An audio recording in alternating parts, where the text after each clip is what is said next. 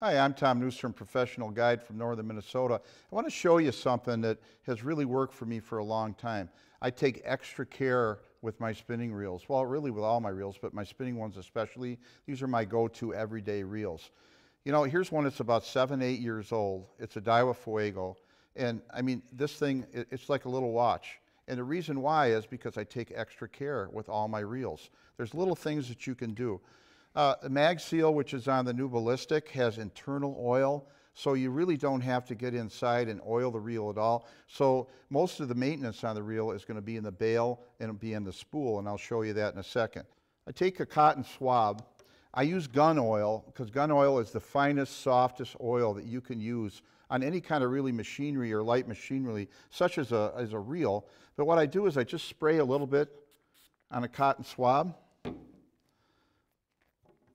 I take the shaft of the reel and I just rub it a little on there on both sides, up and down, over where the spool would go, and also right on the bail assembly.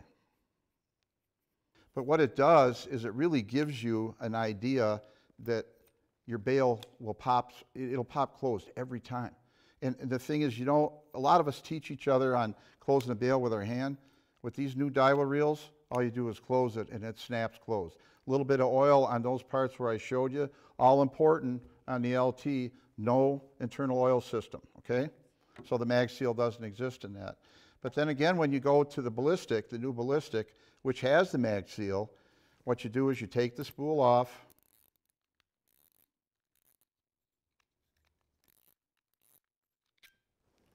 basically the same thing. I do basically the same thing. I spray a little oil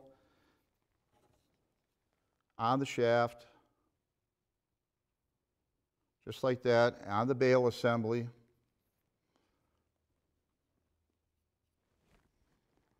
Those Q-tips are wonderful. And I mean, the thing is just, I mean, it's like a Swiss watch. I mean, it's the smoothest running reel you could ever want, but they will last you a lifetime if you just take a little bit of care in the reel. It'll last you a long, long time. So let me put this one down. Take the cap on. Now this is one of my favorites. This is a 7, 8-year-old Fuego. I've taken really, really good care of it, but look how smooth this reel is. It's just like it came out of the box brand new. It's because I took care of it. When you take the spool off, you want to always make sure that when you lift the shaft up, that's when you want to go in and oil it. And it's a very simple procedure.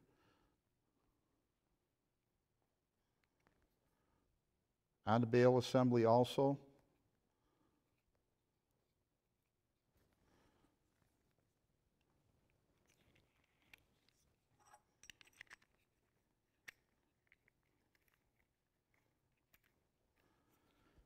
You do that twice a year. You go in and take care of your reels like I do, a little easy maintenance, and you'll have reels for the rest of your life, I'm telling you. This stuff is really simple to take care of. You know, whether you're oiling the bail assembly or the inside shaft of the spool, it'll ensure the lifetime of your reel for a long time. I love it.